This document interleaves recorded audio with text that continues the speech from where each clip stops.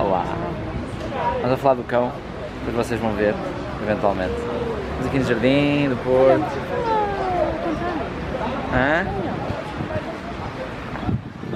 Achou? Olha.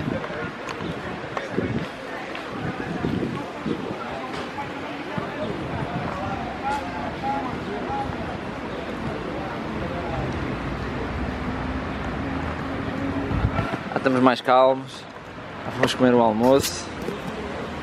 E agora vamos ao quarto. Em princípio um escorrega, um slide. Vamos trocar para os calções de banho. E depois vamos para lá. De pijama de biquíni. Ah, tu já estás. Pois. Right, set, go. Casa do Nelson.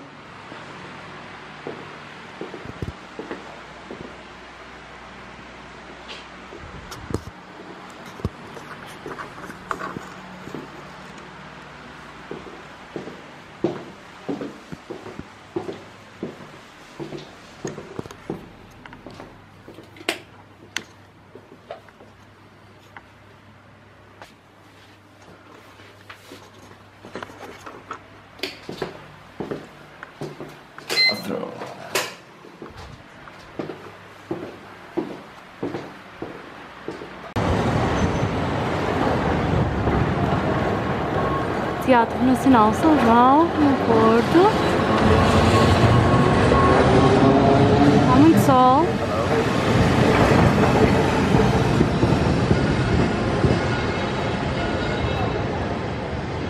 Tem caricaturas muito giras do outro lado que nós mostramos depois em fotos, para não se cansarem de nos ouvir. Exato. E aqui é a praça à frente. Tem uma estátua que não sabemos de quem é. Aquilo diz ali, mete aí zoom. Visita, exposição industrial. Pois, aqui a indústria é muito grande. Os prédios são lindíssimos, para variar, é para não estarem tão mal estimados. Passou aqui o papel, por cima da nossa cara.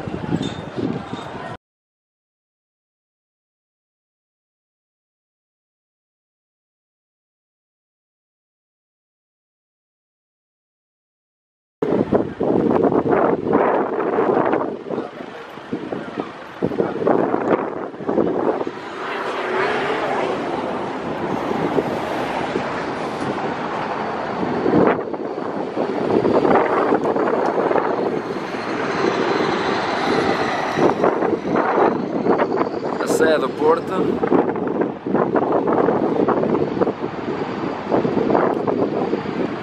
Olá, faz sempre parte do ambiente. Sé do Porto.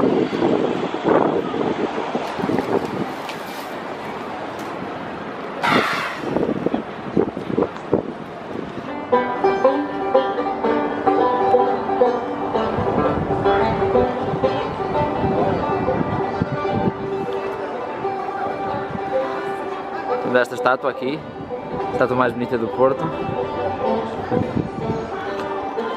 Temos banjo hoje.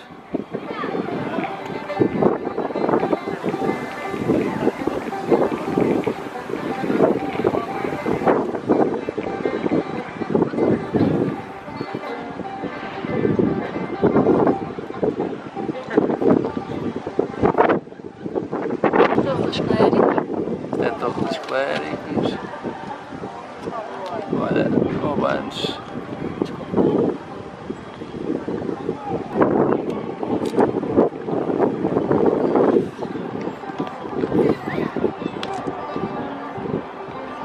A Sé faz parte, obviamente, de toda a religião cristã apostólica romana. É por isso que... Como é que sabes que é uma Sé?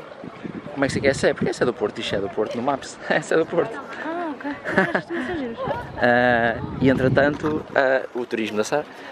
E entretanto, é por estes monumentos e por esta riqueza que aqui vemos que nos temos de questionar se realmente o dinheiro da igreja é posto num bom lado, e infelizmente o nosso país está muito povoado acerca disso. Dá para ver que o dinheiro da religião é esbanjado nestes belos edifícios que eles têm.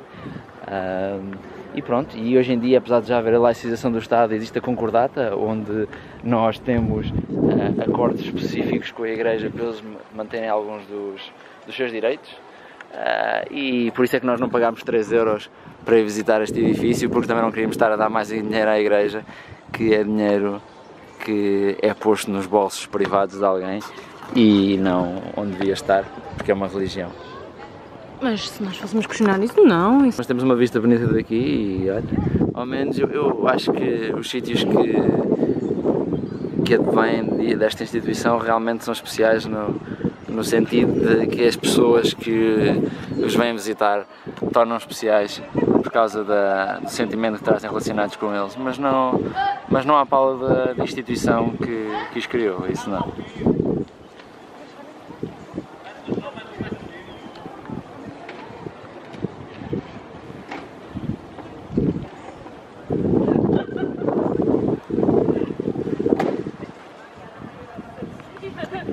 Photo. Hey, I'm here with Rafik. He's going to explain me about the singing bowls. Yes. The meditation. Well, you can. I would like to show you something. This is Here's 3 names. You can say Tibetan bowl, or you can say meditation bowl, singing bowl. So, well, this is for the very old, like ancient times, especially from Tibet. So you can do the sound massage, sound therapy, and open the chakras. So now it's in Europe, it's very new, maybe 3-4 years back, but actually it's very old. And now I would love to show you. This one is very handmade, you can see. See? Yes. It's a handmade bowl. As dancing. Exactly, it's a handmade bowl. You can see it takes a long time to make, with the fire and the stuff. There's 2 people making one bowl, and it's 7 metals. So I would like to show you how it works. Okay, there are 7 main chakras. I don't know if that's anything to do with the 7 metals. Yeah, I think that affects for the exactly different vibration in the different bodies. So when people do the sound therapy, for example, and they use different bowl each part of the body. So every, like for example, head for a chest, heart chakra, so it has a different sound.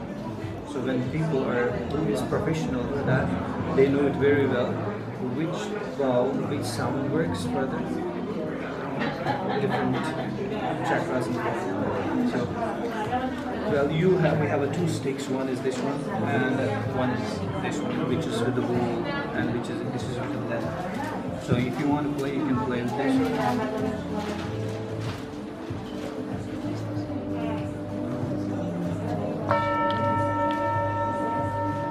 Now you feel the vibration with the both hands.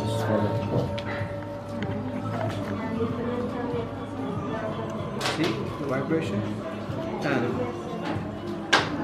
And we have like a biggest one also, which you can use also for the whole body. You can put, for example, for the feet.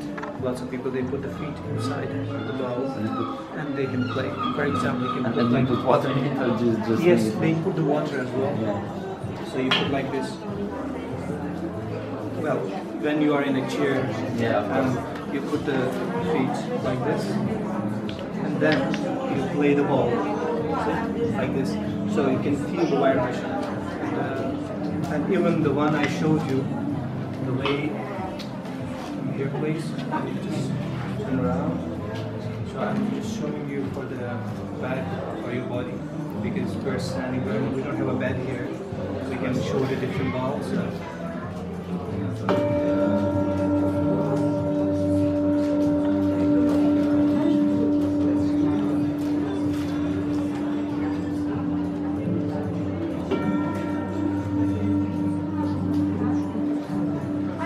More than the sound you hear, it's the vibration you feel. Your body relaxes and just your weight just sinks. You can say yes. You can say the Portuguese if you want. I understand. So I'm just showing you a little bit, because of our body. Otherwise, if we have a place where you can lay down and I can show you the different parts of the body, but yeah. Of course. Well, thank you so much. Be sure to film over there. It's Rafik's site if you want to order anything. Já sabes que a minha irmã tem? Yeah, our sister has one. Oh yeah? Yeah, I think it's handmade. But it's little one. It's like Oh, okay. Like this one. Yeah, the little ones are not, you know, that very Yeah. good, you know. It should be a good ball, bigger one. And, you know. Thank you. Thank you. You're welcome.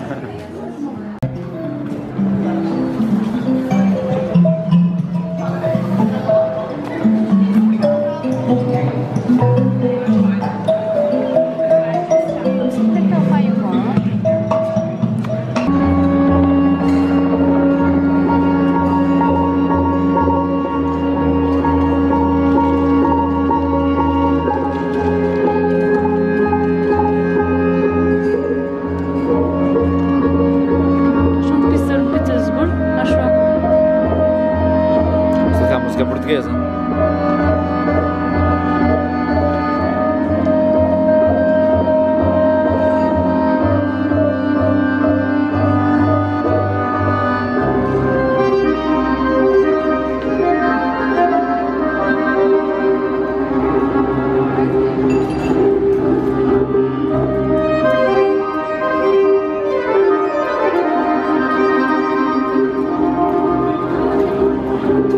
Lembro-me de tu me teres-me perguntado se havia coisas na rua. Havia? Se havia aqui coisas na rua. Sim, Lembras-te? sim.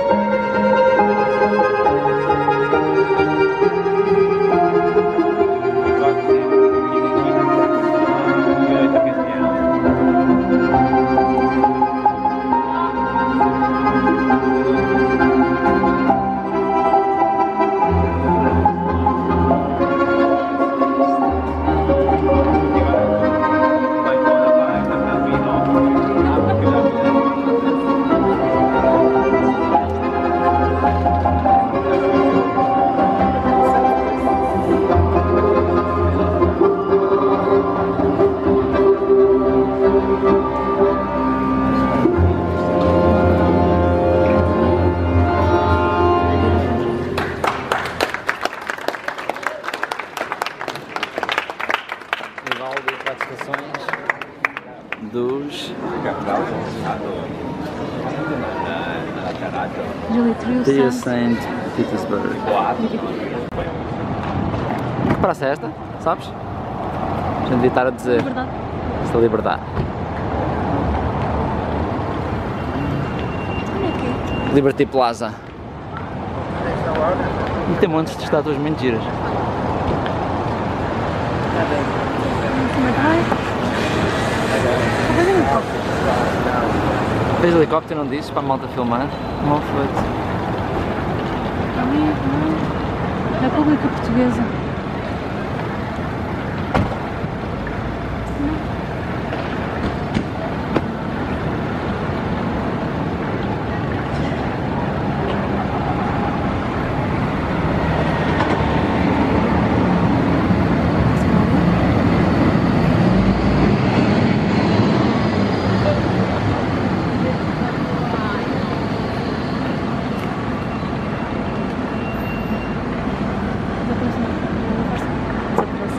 Desaproxima, desuma aí. Zona.